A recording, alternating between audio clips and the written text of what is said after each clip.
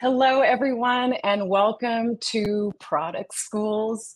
Today's event is so exciting. It is a Women in Tech panel discussion. We'll be chatting with two product management leaders about their experience working in technology.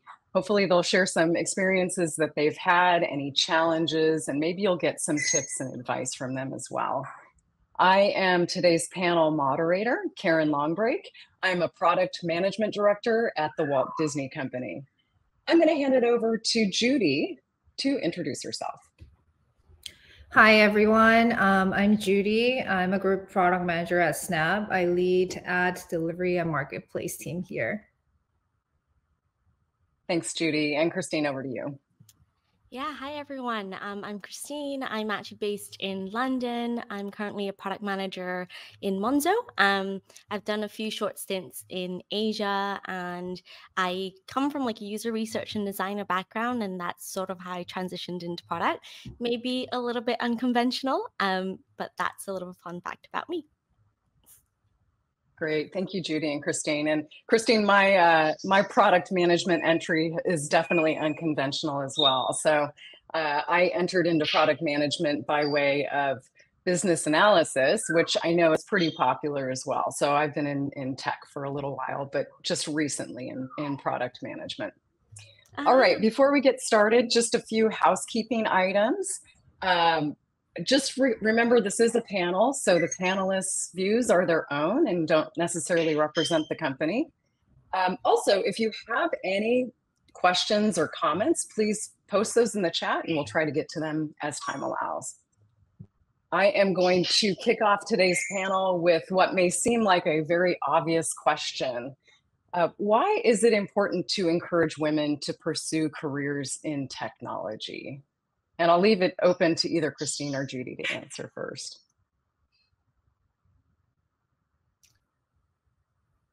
I can take a stab first.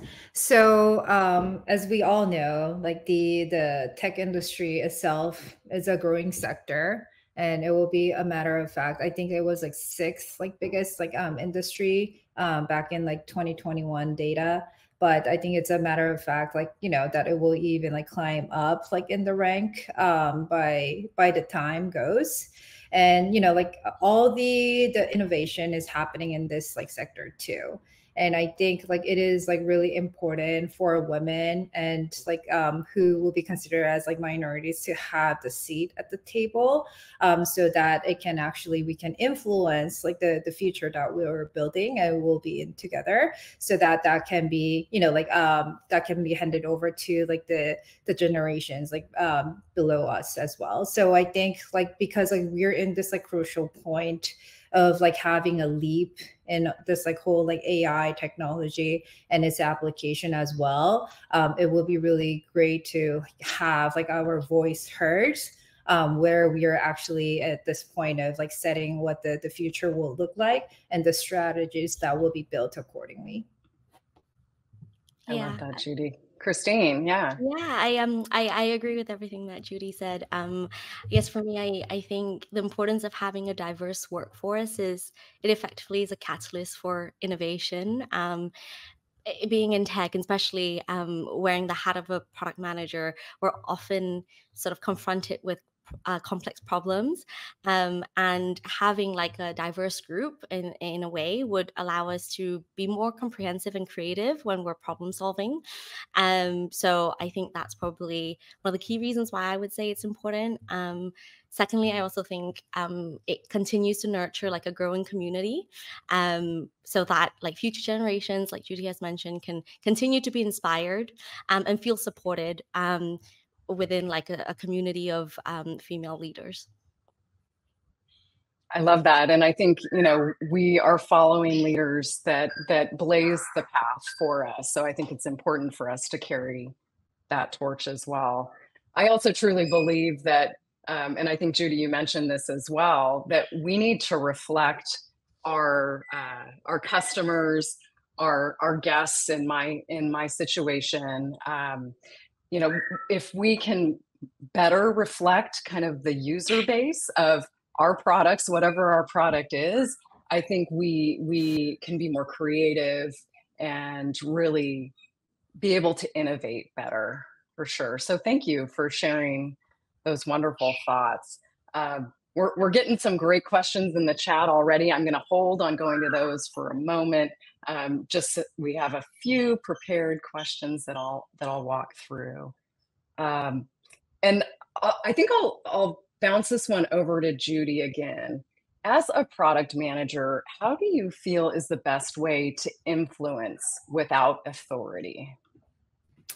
Yeah, so this like has been I don't know, like the motto that like I'm sharing with like my team as well as like my colleagues too, because like especially a product manager, you don't have to be a people manager to have like influence, like in like setting up like developing new products or setting up like roadmap or a strategy. So I think it's like really important that you become the face of the area that that you own and drive. And I think the number one way to do it is to build trust and instill the trust like with your working group. So you like people can trust you that, oh, like Judy is an expert in this like this area of XYZ. So that I think that's a reflection of that, okay, like I can actually drive the future of this area without authority. And I think that's like being built like with like the all the knowledge that you're putting together, and then you know, like actually driving the great relationships like across the all the cross-functional teams that you're driving. But I think like at the end of the day that you have to have the ownership mindset as well, that okay, like any kind of like problems or escalations or inbound or outbound requests that are being made, that I should know like ins and outs. And of course, no one is perfect and there can be some gaps like here and there. Then just like, you know, admit it that, oh, like I wasn't aware of this, but let's get bottom to this and then bottom of this. And then what are the problems that we're seeing? And just like don't afraid to ask questions, like even like in those cases. And then just like focus on the fact that, okay, like I'm the owner and I have to like, you know, like fill in the knowledge gap that I might have. But I think eventually that will set like the path like for forward, like to be a healthier relationship with the group that you're working with. I love that when you said I'm the owner, but I don't have to know it all, right? It's almost better if you don't, right? If you come in to a role or to a project inquisitive, asking questions, trying to learn from the people who may be the experts as well. Christine, I don't know if you have any other thoughts on influencing without authority. No, I think Judy covered very similar points that I had in mind as well. I think having and building strong relationships that are based off trust is very, very important and key.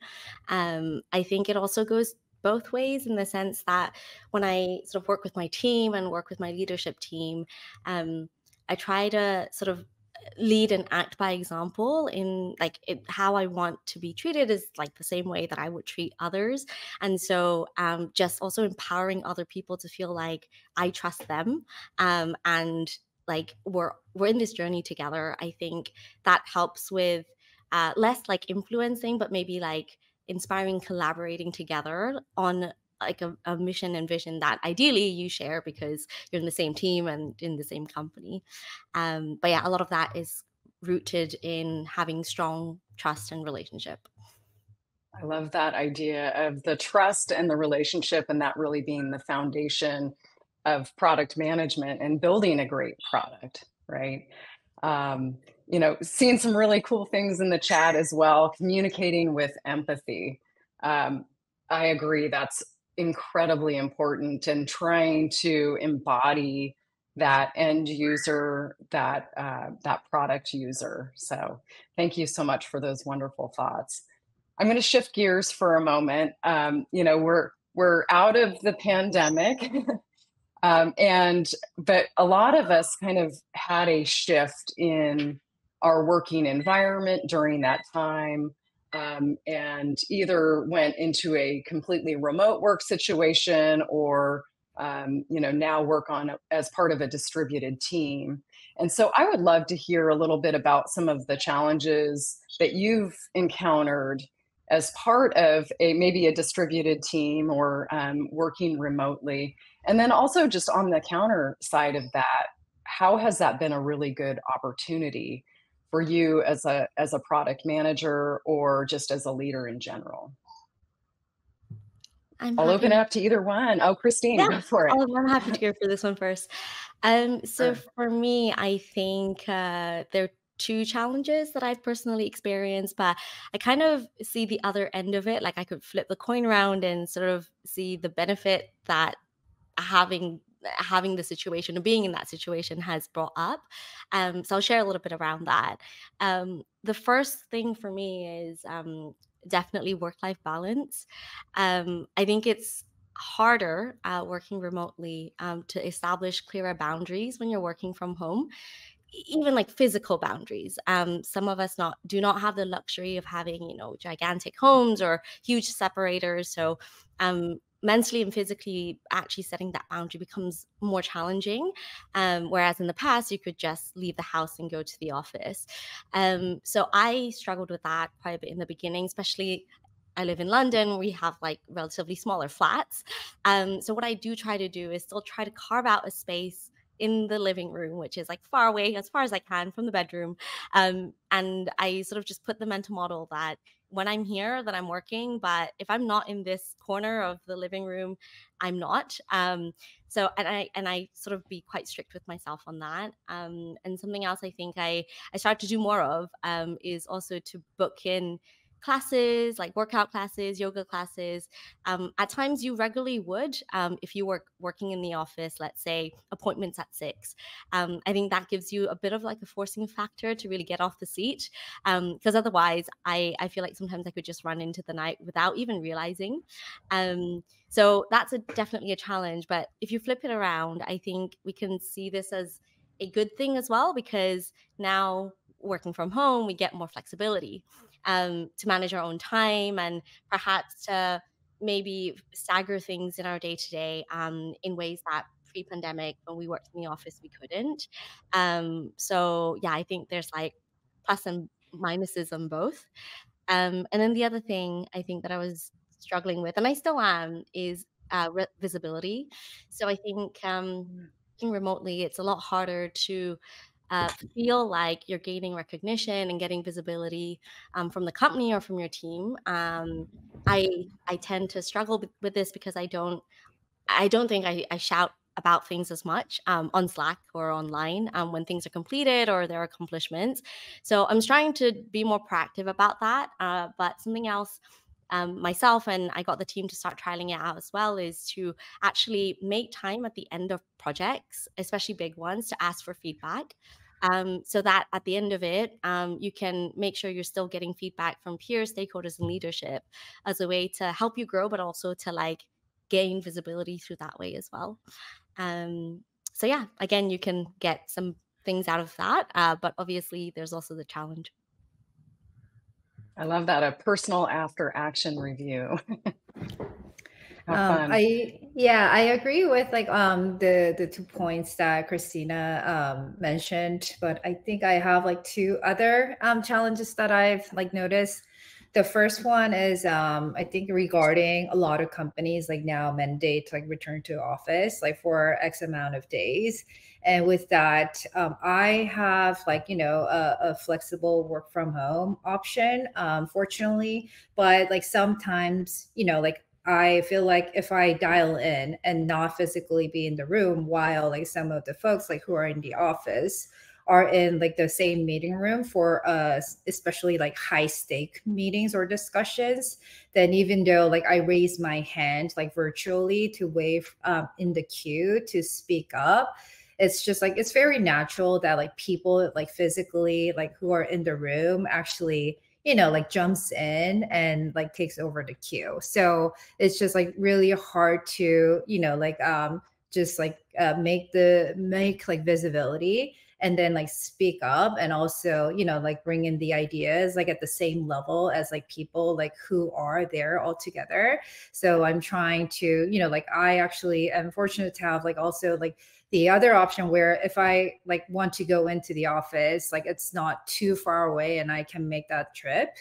So like, I'm prioritizing like the really important meetings where it would benefit like me and my team, where I would have a physical like attendance and representation. And like for those days, I try to like go in so that I can physically like attend versus, the other meetings where I can join remotely. I try to categorize them differently, but it requires like, a lot of balancing there too, because like we all have that work and life balance like struggles like in this stage as well. And my second like challenge will be, going back to like building trust, like instilling trust and building relationship with your cross-functional teams. It's really hard like when the teams are all distributed, and then like when we just like like go into a meeting, we have like a very small talk like for a minute or two about weather or like our weekends very briefly, but we don't have that hallway conversation we used to have like when everyone was working in the office. And you actually get to know that person like better very naturally by like having breaks together or having lunch together, without like meeting rooms. But like that's not happening. So it's not a perfect solution, but like some of our teams are trying to have like monthly social and block our calendars for 30 minutes and an hour, and then not talk about work period, and then we can actually talk about like other stuff, and that has been very refreshing. And then like you get to learn a lot of the other aspects of like the coworkers that you're seeing every day. So that have been it's like have been like a much better like bonding experience than not having it. Yeah, absolutely. And I'm seeing a lot of really great suggestions in the chat as well. Lessons learned, doing demos at the end of a project to really keep people engaged, and then also, for your coworkers and making sure that you have that presence. Having a remote presence is something, or a virtual presence is something that is recommended as well. Have check-ins. I know at the beginning of the pandemic, we had kind of virtual happy hours that we would do as a team. And I find that I do that now, not in larger groups, but in much smaller groups, just kind of check-ins with people, with groups of folks, to see how everyone's doing, to make sure that we do keep that personal connection going and that social aspect, and not just concentrate on work all of the time. So I'm going to have one more question, and then I'm going to go over to the chat real quickly. So I really think that, being a woman in tech, sometimes you do feel like you're the only one. And I've been in several rooms where I am the only woman. And, it happens quite constantly that I don't even necessarily recognize that anymore. But I think being in that situation, it's important to have a mentor or a supporter, someone that understands the position that you're in. So Judy and Christine, do you have a mentor or a supporter, someone that is on your side, and maybe when you're in situations that are uncomfortable or where you don't really know how to move forward, that maybe can help you in that situation? I can take this one. I think I learned through my experience that, as like Karen mentioned, that like because oftentimes like we're the only women in many meetings, and then like we don't have like proper representation or like voice like when there is like a huge like decision to make.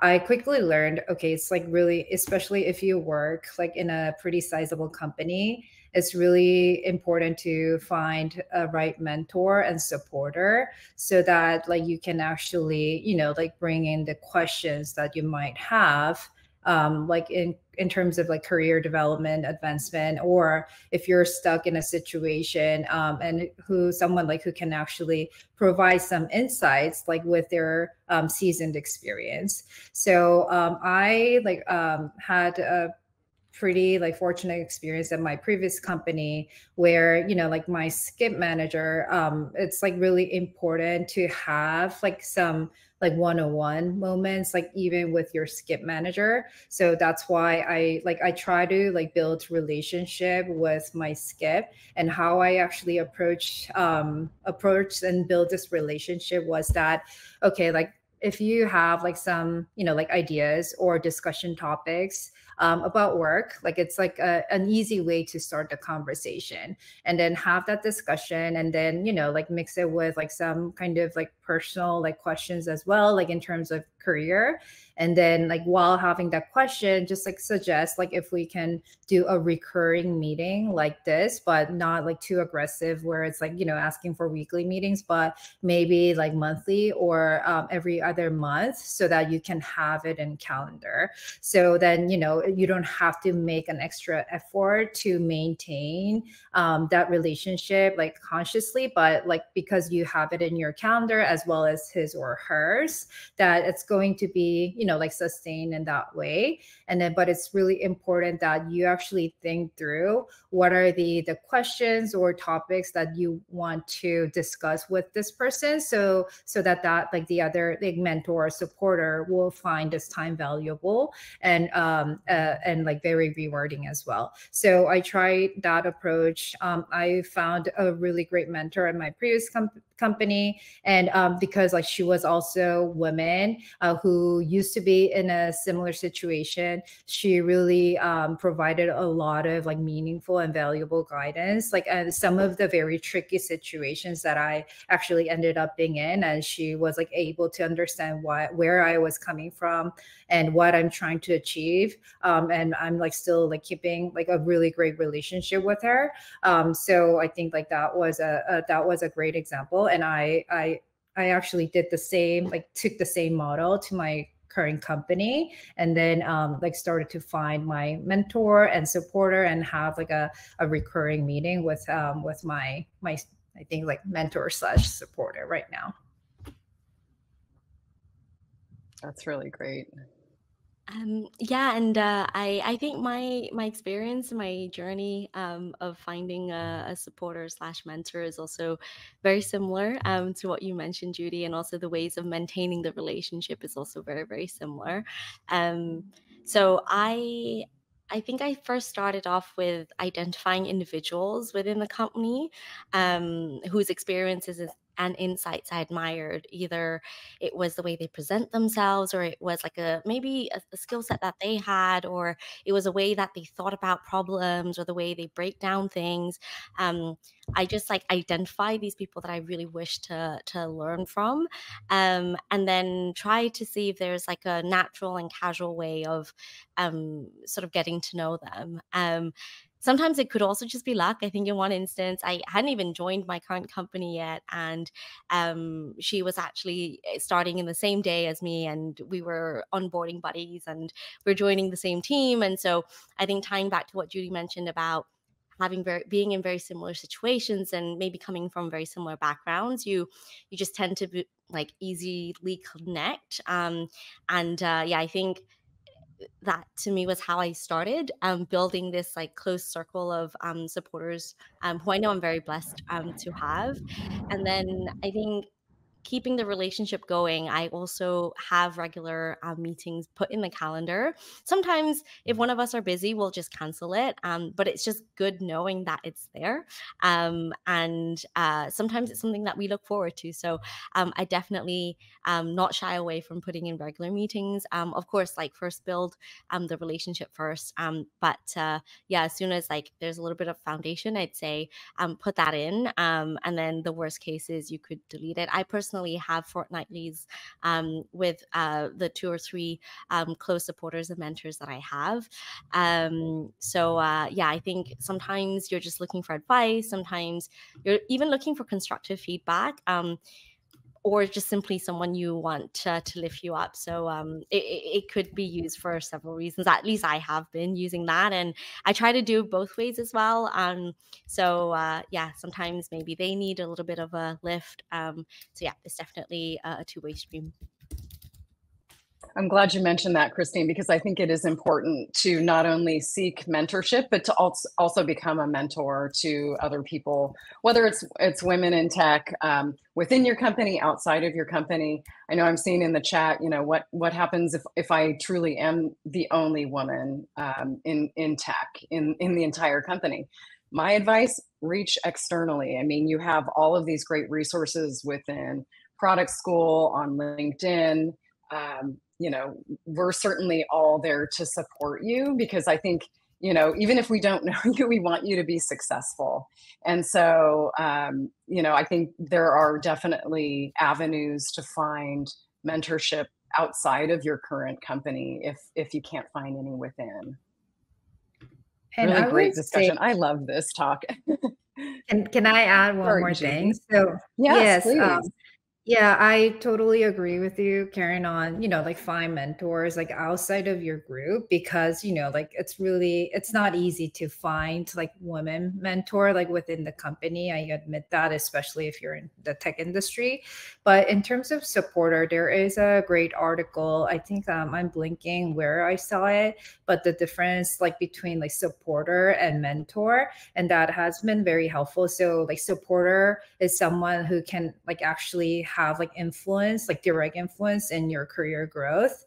So I think like on that end, like it's important to like build like that relationship with your like leader directly, or your skip manager. And like for that case, like I don't think it has to be women, or it has to be someone like who has the same background or experience, but it must be someone like who can actually help grow your career. So that's a distinguishment. And then I think like mentorship or finding mentor, it can definitely, like happen outside of like your own company or your like core group, where you can actually get advice on something that's not like directly related to your own company or own team, if that makes sense.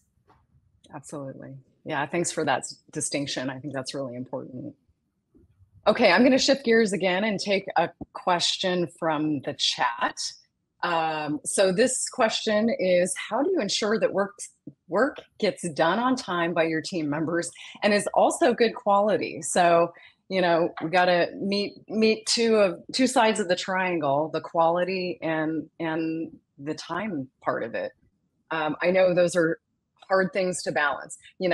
Hopefully you have unlimited money, so you don't have to worry about that. But any advice that you have on that note? I and maybe think this it's is not. with remote workers too, right? Like how are you measuring the quality of their work? Sorry, Judy, go ahead. The measuring part, I think it's definitely harder with like remote work setting, but between like how like which like want to prioritize like between like speed versus quality, it's like like a continuous like problem for every product development. But I think like it's different from product to product. So I think like you have to have a really clear understanding of like what the goal is and what are the key metrics that you're trying to move. So for example, I'm working on like monetization products, and like because I work at a public company, sometimes like we have like some business goals that we want to achieve like within a quarter. And if it's like time crunch, then sometimes like I have to prioritize like urgency, and then like probably reduce like scope like to like very minimal viable product, and then like categorize like what can be a fast follow, or what can be like the later version that we can add like after we ship like MVP, versus like if it's a really foundational product that I'm building that takes like multiple quarters, then quality might be more important factor than like us like delivering product like few weeks earlier or a few months earlier. So I think it depends on the scope of the work, as well as like the metrics that we're trying to hit and the objectives of each initiative. Yeah, if I jump in a little bit on here as well, I completely agree with everything that Judy said, which I was nodding along. I guess maybe it's a question back to the floor, in the sense that I'm curious to know where the timeline has perhaps come from. Is this maybe like a timeline that you had originally proposed and then now is running behind of, or is it one that's been imposed on you? Because I think that also would change the approach a little bit on whether it's something you can do to cut scope, or whether it is actually maybe doing like better estimations or adding multipliers to the estimations afterwards, once you know the team a little bit better and figured out like what those coefficiencies are. So I think also getting to the problem of why it's why we're running behind or running short on time could also help. Absolutely, knowing those variables for sure. Okay, I think we have one other question that now I'm looking for in the chat.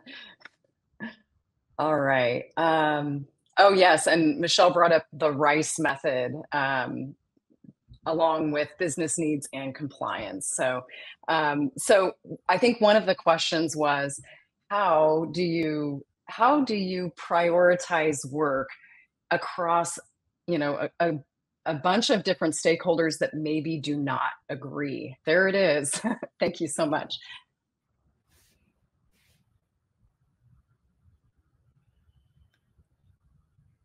I know I have a comment on this one. So this happens quite consistently with my work, because, and I don't think it's necessarily disagreement. I think it's more of competing priorities, right? Are we trying to drive revenue? Are we looking to enhance maybe a guest experience or a cast experience? I'm at Disney, I got to use my my terms here. And I think sometimes we just have different perspectives, and we've found that creating a matrix to prioritize work across multiple different realms really helps out a lot. So once again, is this going to drive revenue? Is this going to make a process more efficient? Is this going to increase customer satisfaction? And I think those are kind of the three main pillars that we look at.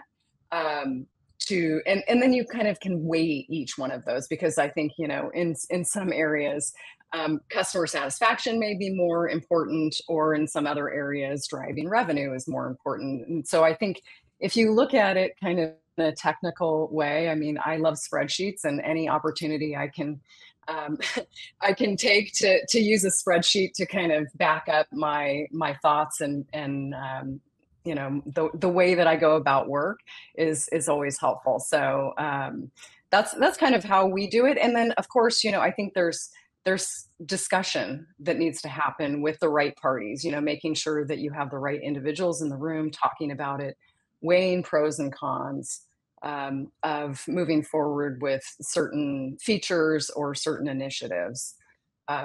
Judy and Christine, I don't know if you have any closing thoughts on that one.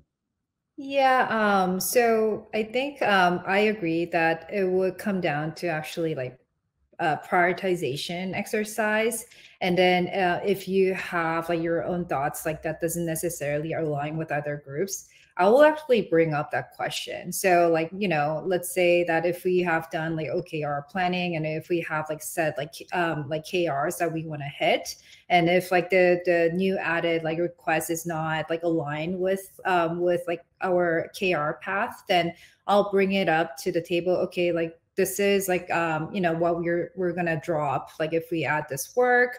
So do we all agree that this is the right decision to make? Like here are my thoughts, like this is like how I think, but just like be open-minded and get like like other people's like feedback, why like the other people think like this work like should be prioritized like over the others.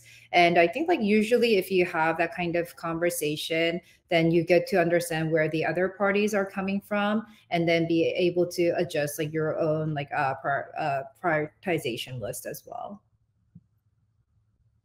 Yeah, I think I second everything that was mentioned as well. I think this ties a little bit back to the original question or one of the earlier questions when we're talking about how to influence or make decisions without authority. And I think it comes down to effective collaboration, which usually would just mean you have to share your thoughts in a very well articulated way and have a strong reason to believe why this thing should be prioritized or why this should be true. And I definitely do the same as what Judy does, like have a anchor, which to me usually is the KR or the KPI, and make it really clear that like this is why I don't think it is, or this is a trade off. Like I don't think it fits into this strategy or this value tree. Um, and this is a trade off. Like I will be taking this, which I think is a more impactful thing, off the plate to prioritize this, and just like making that clear and understandable for others, but also trying like be an active listener of why they might be pushing it and what agenda they might be driving. And um maybe it's something that ladders up at a collective or like sorry, not collective, I'm using company terms, a company level. Yeah, I think it's being able to listen but also being able to articulate your points well as well. That's wonderful. And I know I could probably continue to moderate this panel for the next hour, but we have run out of time. Christine, Judy, thank you so much for all of the wonderful thoughts and experiences that you've shared with us today. Thank you to all of the participants and all the great comments and questions that we've received as well. I hope everyone has a great weekend, and thanks for joining. Thank you, everyone. Thank you.